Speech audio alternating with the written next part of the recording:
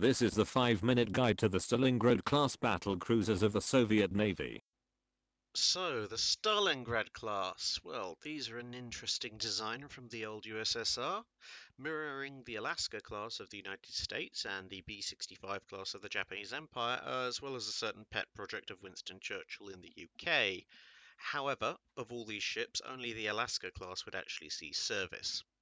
All the ships shared a common function, which was essentially a reinvention of the original role of the battlecruiser back in the early 1900s, which was to kill off enemy cruisers. In this case, the designs all share certain commonalities thanks to the restrictions of various naval treaties, having ostensibly capped the displacement and armament of light and heavy cruisers for some time. So the solution for a ship capable of overwhelming such vessels in a fight was relatively universal. In the Russians' case, however, they'd started out with a design similar to that which Germany had envisioned for the Scharnhorst class originally. This was the Kronstadt class, being a large and fast vessel armed with three twin 15-inch gun turrets, albeit that the German design had battleship-grade armor, whilst the larger Russian ship was slightly faster but more lightly armored. Various issues with the Soviet shipbuilding industry and the cost of the ships, however, meant that a smaller and less expensive version was desired. And so in 1941, the Stalingrad class was designed. Initially, the ship was supposed to be armed similarly to a heavy cruiser with 8 8-inch guns in 4 twin turrets, alongside a dozen 100mm guns, a dozen 37mm guns, and a single triple torpedo launcher, because why not? But with a 36-knot top speed, and critically, armor protection against incoming 8-inch fire.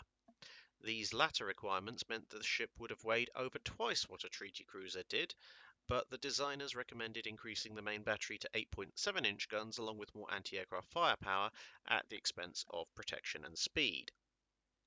This enhanced version was proposed with more and larger main guns and more secondary guns but no torpedoes in 1943, with its primary purpose being carrier escort. But this was superseded in 1944 by a design that still ultimately aimed at cruiser killing, but was now specifically targeted at the escort groups of enemy carrier strike forces. Various designs were submitted for this, but the general trend had the ship getting gradually larger and larger, and by the early 1950s the design had changed almost beyond recognition, with a much more raked bow and a final standard displacement of over 36,000 tons, which was more than a pre-war treaty battleship. Now for this you got a design that, ironically enough, closely resembled the actual service design for the Scharnhorsts, with 3 triple turrets, 2 forward and 1 aft, carrying very powerful 61 caliber 12-inch guns, 6 twin 5.1-inch dual-purpose guns, 24 45mm anti-aircraft guns in quadruple mounts, and 40 25mm anti-aircraft guns, also in quadruple mounts. Now by this point in history, surface and air search radar and gunnery radar would also be fitted alongside radar jammers.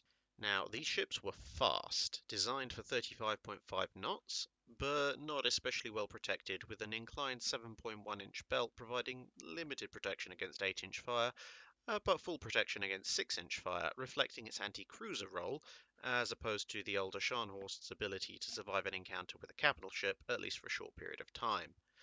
An alternate variant armed with both cruise and ballistic missiles was proposed, with the missile launch tubes replacing the 12-inch guns, but issues with missile preparation time of about 3 hours and stability of the launch platform itself meant this gun didn't get anywhere past the drawing board. 3 ships were actually started, the Stalingrad, the Moskva, and the Kronstadt, since at this point the actual Kronstadt class had been cancelled. Practical work on all 3 ships started in 1952, but with Stalin's death in 1953, they were all cancelled, with the Stalingrad's hull being launched in 1954 at about 70% completeness.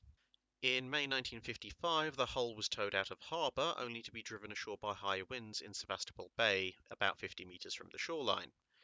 As a practically empty partial hull, it couldn't be refloated by lightening the ship, as there was nothing in the ship that you could take out, and the rocks underneath meant that digging the ship out was also out of the question.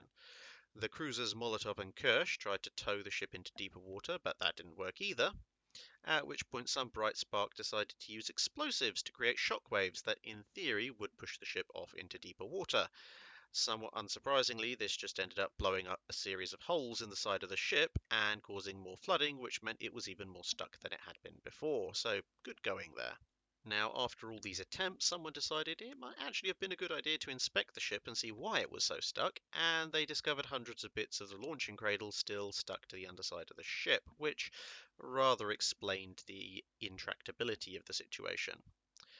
Now, the nearby capsizing of the ex-Italian Giulio Cesare, which was now operating under the name of Nova Rosik, delayed matters somewhat, and in 1956 she was finally towed off, repaired, and immediately put into service as a target for anti-shipping missiles and other similar weapons. After taking dozens of hits of various kinds, the Hulk was scrapped, probably around 1962. That's it for this video. Thanks for watching. If you have a comment or suggestion for a ship to review, let us know in the comments below.